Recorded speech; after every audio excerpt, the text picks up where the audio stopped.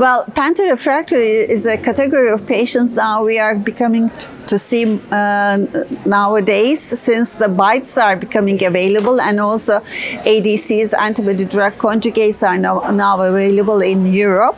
But this is not valid for all countries. So, for instance, teclistamab is approved in some countries, and belamaf is also approved. So there are patients who are progressing on these treatments, and for those patients, CAR-T is an option, but CAR-T is not also available for many countries.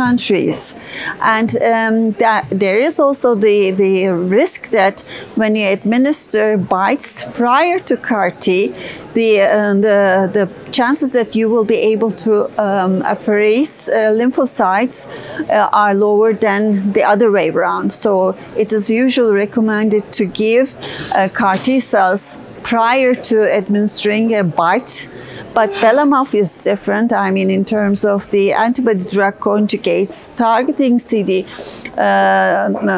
BCMA is something which can be applied earlier.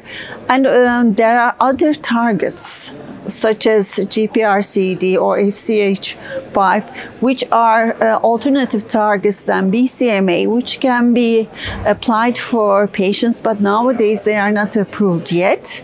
So the only option is clinical trials, and then it depends on the referral centers that the patients can reach.